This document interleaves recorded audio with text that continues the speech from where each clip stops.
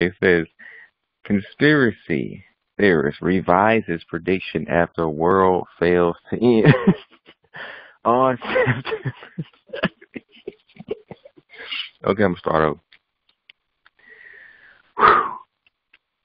Okay, to the people who read the Most High's word, and if you know the Bible and how it's gonna end according to what He says, enjoy this video. Enjoy yourself. This moment is for you.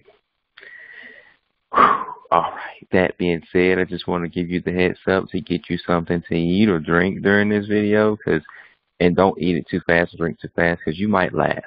I'm just saying, because I'm probably going to laugh, and I might make you laugh by me laughing, so here we go. But prepare. Pause the video. Get your drink. Go ahead. Get set up. It's going to be good. Alright. So, a brother of mine called me recently on the 23rd. He said, hey, you know of anything that's happened today? On the 23rd? I'm like, just 2 earthquakes. At least I think. And he was like, oh, okay, man, all right. So that wasn't major enough for him, because I guess all these people were saying that something huge was going to happen on the 23rd. Yeah, it looked like something could happen on the 23rd, but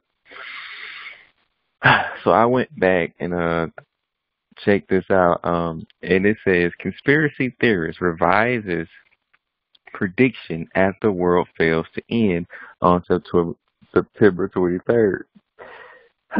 So I'm going down a little bit. Excuse this picture on the right. I can hardly do anything about it. But it says armor. Get it over with already. As you may be able to tell, Christian conspiracy theorist David Mead's prediction that the world as we know it would come to an end this past Saturday was incorrect. Consequently, I'm going to just call him Med, whose qualifications include writing books and, get this, writing, I can't even say it, okay. And get this, writing things on a website now states October. He didn't give up. He said, I can't even talk. I gotta, about to laugh. Okay. Now states October 15th is definitely doomsday. I'm gonna cry. I would turn my camera on just for this part, but that's okay. Okay, so he changed it up. He said, okay, I was wrong. Now it's gonna be October the 15th. Okay, so there we go now. Now, I haven't even read beyond this point. Oh, by the way, I like this picture over here of this man and his dog knocked out. Okay, so it says, the actual event of the beginning of the tribulation occurs on October 15th. He says on his site that, let me look this out the way. That's when the action starts. Hold on and watch. Wait until the middle of October. And I don't believe you'll be disappointed. Yeah, most likely we'll be disappointed. Oh, man, that's funny. Okay. And somebody said, no, the world will not end on September 23rd. Okay.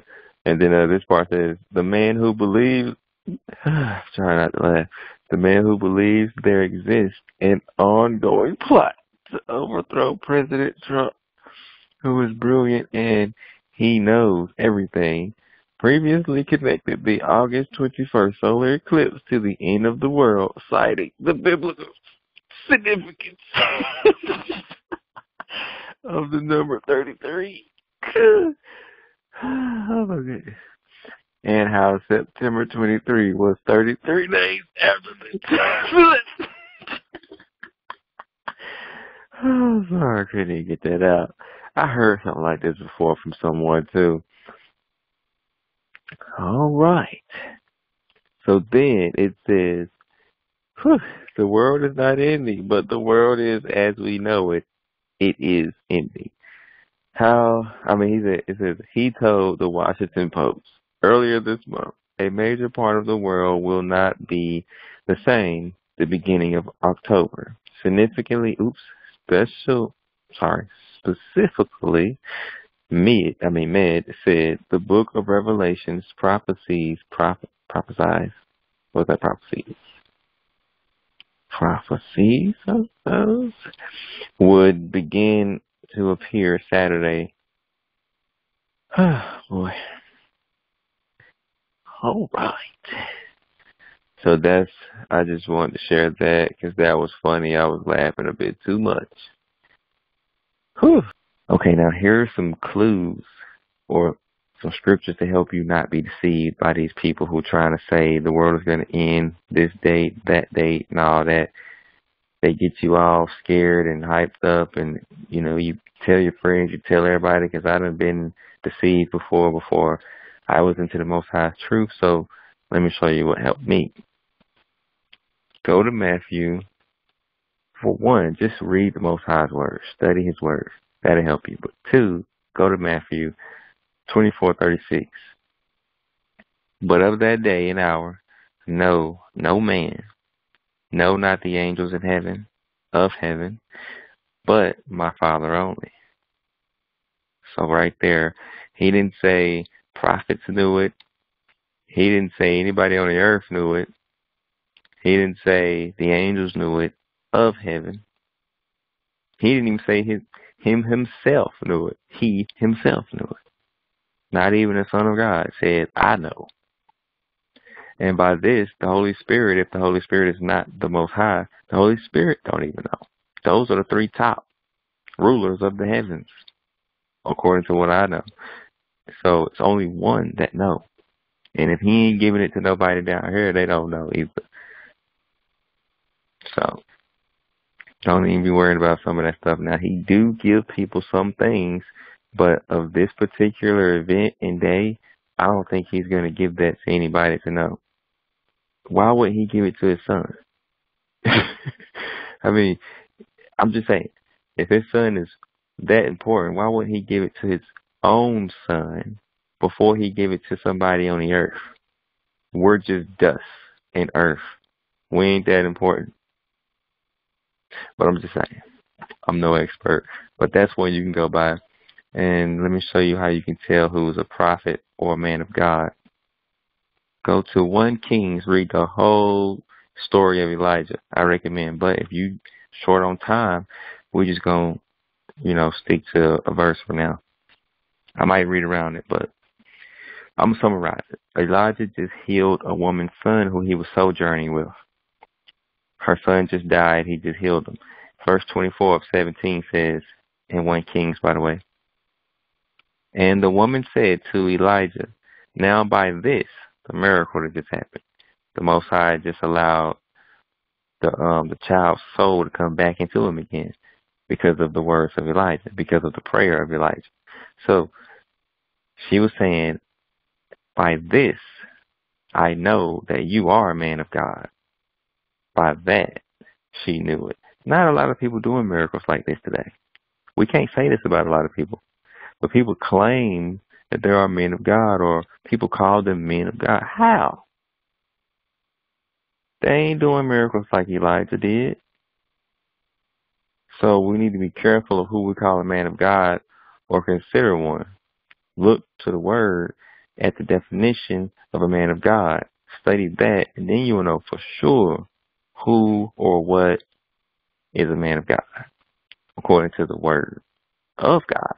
So anyway, after that it says, and that the word of the Yahweh, that's the ancient Hebrew word for Lord. Let me read this all over again. I'm sorry, I get all in my studies. And that the word of the Yahweh in your mouth is truth. So she knew two things by that one miracle. She knew that he was a man of God, and she knew that the words of the Yahweh in his mouth was true. Because some people claim they speaking by the Most High, and they can deceive people. But she knew that this person who was speaking by the Most High was telling the truth. She knew both of those things by that one miracle. So just study on that. And if you see people out there like that today, then you can call them a man of God. But if you don't, keep that to yourself. All right. So bam, that's how you can tell who's a man of God / prophet. And that's how you can tell if these people are lying, because nobody knows that particular day or specific day or hour except the Father only. I don't think he's going to give that information out to anybody. I'm just saying, it don't look like nobody's that special. So, and if he did give it out, it might not be safe. You know what I'm saying? So, you're going to keep that with him, I suppose.